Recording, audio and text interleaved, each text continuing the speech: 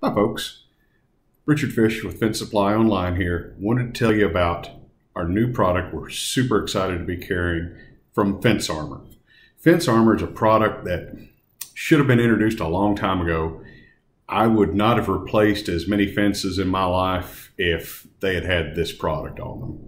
I know for a fact this would have saved countless wood fences, iron fences, etc.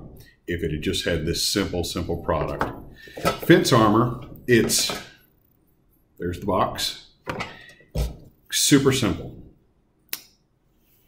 Clamshell, 2 pieces, halves, go around the base of your post and protect your post from a weed eater. There's the shape. Half, you can do a half protection or full protection. Line them up, put the screws together, screw on the front, 3 screws, 4 screws all the way around, 4 sides, 4 screws.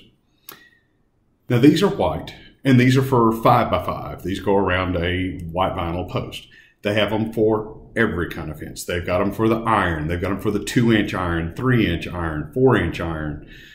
They've got them for wood, got them for the 4x4s, the 3.5 by 3.5 4x4s that are so common on every wood fence in the world.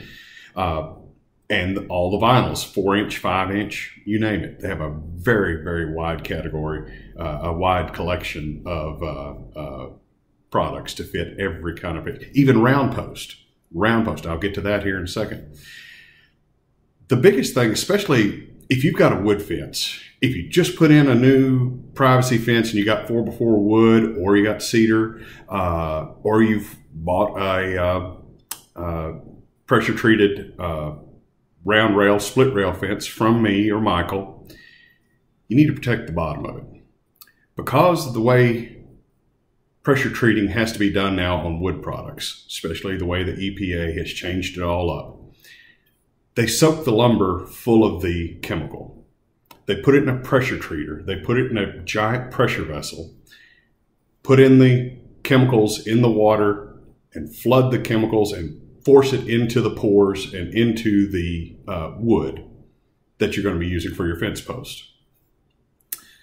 And then they drain the water off, ship out the post. Problem is, and you can go look at any Home Depot or Lowe's, any lumber store you want. If you look at the end of that post, you'll notice the treatment doesn't get all the way to the dead center of a 4x4 or larger post. You'll notice it's a little bit lighter right there in the center. That is untreated wood. It's only treated about 1/2 to 3/4 of the way in, and then there's no treatment. It doesn't go all the way to the center anymore, not like the old pressure treating used to be, where it was CCA all the way to the core. It's not that anymore. Weed eaters chew up that wood so fast.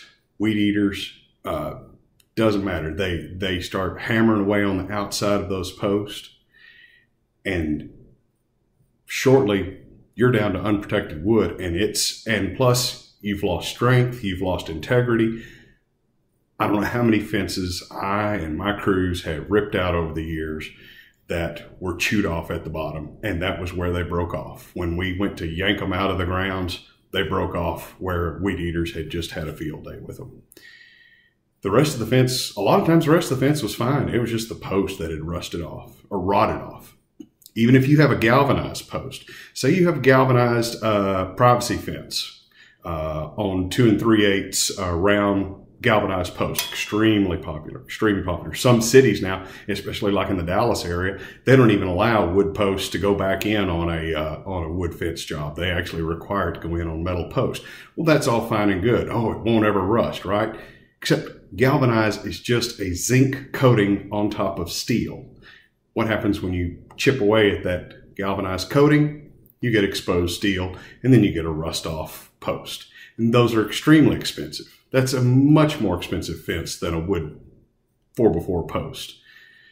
So you want to take care of that. They have, instead of the square ones, or the rectangles, 2 rectangles that come together and make a square, C clamshell, I guess you'd call it, kind of a clamshell look. They have just a straight, flexible, bendable that you just wrap it around the post. You put it in one screw, you wrap it around the post, put in the other screw, so you're completely protected all the way around the base of your post. On your round metal, on your round wood, you name it. That's how they do the round post. Now you say, well, I've got a iron fence. I've got 2x2 square iron post, and I will need that. They're powder coated. Well, great. Powder coating, even on top of galvanized, is still on top of, you guessed it, steel. And if you have areas, especially around gates, around pools, where you've got a lot of heavy edging, weed eater action going, where they're really getting after it, you're going to chip away at that powder coating. You'd rather get rid of one of these than replace an entire iron fence. On your vinyl, superior product, doesn't have as much wear and tear to the weed eaters, but it can. It can and will get damaged. So you've got this to protect the damage. Plus, the outside of a PVC fence is where the UV protection is. That's what keeps the sunlight from turning the plastic brittle and turning it yellow and having it crack and fall apart. If you've got exposed, if you've worn away, you may not see actual cuts, but if you've just worn away all of the protective titanium oxide is what we're talking about. That's the version, that's the word we're talking about, is titanium oxide. If you've worn that away with a weed eater, that's where it's going to get brittle and that's where it's going to break. Once again, pretty cheap insurance. Highly recommend this product. Fence Armor. Once again, Fence Armor is the product. You can buy it, you can get with me or Michael. You can buy it directly through the website, buy it through this website, you name it. Got to get this on your fence post, especially in your areas. You don't have to do 100% of your post unless you have heavy weed eating at every post. If you've got heavy weed eating at every post and manicured lawns, go ahead and get it for every post. You're going to need it. Thanks so much.